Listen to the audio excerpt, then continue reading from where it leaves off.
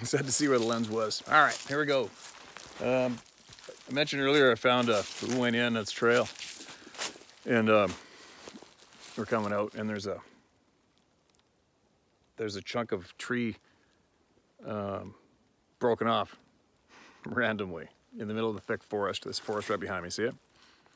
Everything's sheltered from the wind and the weather. There's no snow here yet, and the top of the tree was laying across like it was tossed. And here it is right here. All right, I put a picture of it on that community page on the YouTube channel.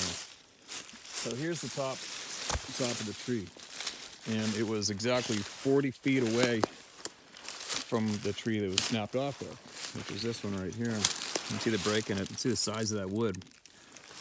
A lot of pressure, right? So there's the broken off trunk. There's no branches missing where the break was, right? There's nothing skidded up this thing. It's not like it was ran over by equipment or something. And of course, no antlers. And it was exactly 12 feet up the trunk. I dragged the top half back to lay beside the bottom half of the tree.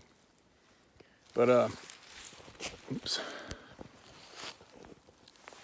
Decided to post this up out of interest. You can see where this tree was actually uprooted. It's all pulled out of the ground, and it was pushed. Looks to be like it was pushed over. And that is, we'll paste it off, all right? That's 3, 6, 9, 10, 12, 13, 14, 15. That's about 16 feet up the tree. 16 feet up the tree that break was done.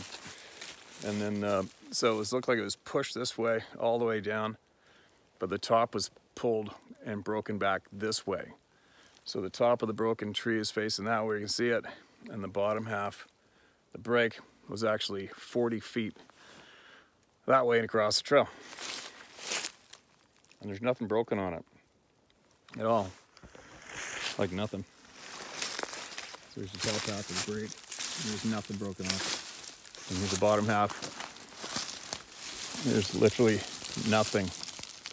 None of the limbs are broken off. So how's that for an odd one to try to figure out?